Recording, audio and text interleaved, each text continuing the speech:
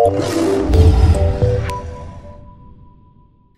the first thing I want to talk about is stage analysis, because I don't know how many people in the audience know about it, but stage analysis, derived by Stan Weinstein, is simple but really powerful. And basically what he's showing there is a stock's price going up. David, point to it, please. Yeah, the stock's price is moving up in stage 2 above its 30-week moving average. So you got a stage 1 where a stock is basing. Then you've got a stage 2 when the stock or the ETF or whatever is rising above its rising 30-week average. Then the stock and the moving average sort of, gets flat. And then you start going behind a falling 30-week average. That is stage 4.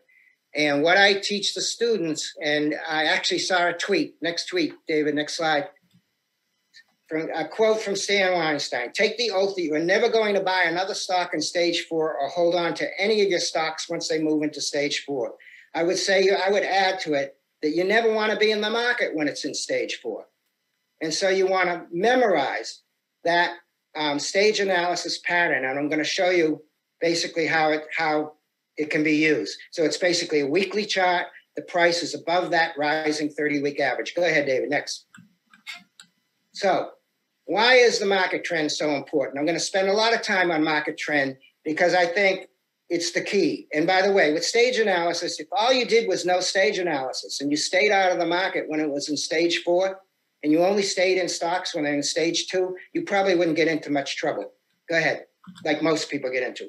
So even the great Nicholas Davis basically said, "I found that the relationship between the average and my individual stocks were confined within certain principles, but they could not be measured exactly. From then on, I made up my mind to keep watching the Dow Jones Industrial Average," which is what he basically had available back then in the 50s, "but only in order to determine whether I was in a strong or weak market. This I did because I realized that a general market cycle influences almost every stock.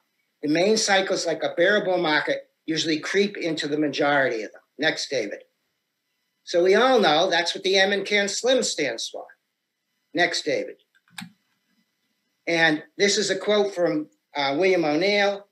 And again, he's saying the same thing, that most stocks follow the averages. And I want to just say, he said, "Therefore, in your analytical toolkit, you absolutely must have a reliable method to determine what direction the market is headed." Next.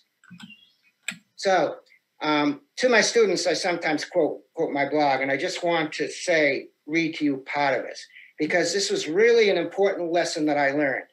And, you can apply the right setup. You can do what Davis said. You could do what O'Neill says.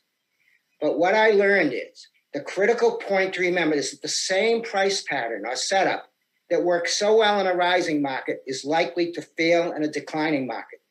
And Davis used to say, and O'Neill did too, and David Ryan says it. I mean, they all say it. When you've been doing well in the market using this particular setups, and all of a sudden your setups aren't working, that's the first, usually quick warning that the market is weakening. Go ahead, next. All right, I wanted to show you this because this is the Dow average monthly from 1929 until 1956. And I wanted to show this for a couple of reasons. First of all, I wanted to show you that if you look at October 29, David, point to it, that's what everyone talks about, that big red down month. But notice the market came back up, and then the crash occurred. So the 29 drop, even though it happened in 1 month, was nothing compared to what happened through 1930, 31, and 32.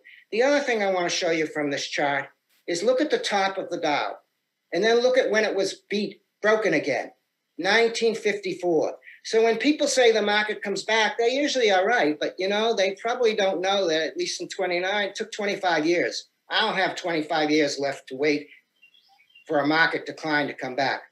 All right, the other thing I wanted to show you, and I'll show it to you more clearly in a minute, when Davis made his money in the 50s, the market was going to all-time highs. That is such a critical filter, and it's a critical thing for you to know. All right, this is the side. Next, David, go. This just shows you the S&P 500. This does not include dividends up and down. It just shows you, whereas the market mainly goes up every year, there are some big downdrafts. I remember 1974 when everyone was talking about a depression. I was in graduate school then. And I remember what happened in 2000. And actually the NASDAQ fell more than that. And then you can see in 2008, the collapse. And notice the S&P 500 in the dotted line. If you wanted to, and you didn't want to get it out of the market, of course, you all know that you could have stayed with the S&P 500 and eventually you would have been above water. But you know what? I don't want to be in the market when it has drawdowns like that. I don't want to see 50% of my university pension disappear in mutual funds. The next. So I wanted to show you this because this is how a lot of brokers, and I tell my students, I ask them if any of them have a parent who's a broker. Usually they don't. I say it's aptly named, your broker will make you broker. And basically what the brokers will tell you is they'll use a study like this, which looked at how you would have done if you've been out of the market over 25 days in a 45-year period, all right? And they show you this red line. And what it says is, boy, if you missed the 25 best days, you did terribly. Compared to if you just stayed in, look at the gray, you just stayed in, boy, you did much better. What they don't show you is the green shot. And the green shot shows how you would have done if you missed the 25 worst days. So they try and tell you, oh, don't try and time the market because look, this is what happens. You're going to miss out. But the point is, if you're out during the worst days, you're going to do a lot better. And I'm sorry when I see this on the web and I see articles and they never talk about this green line, basically.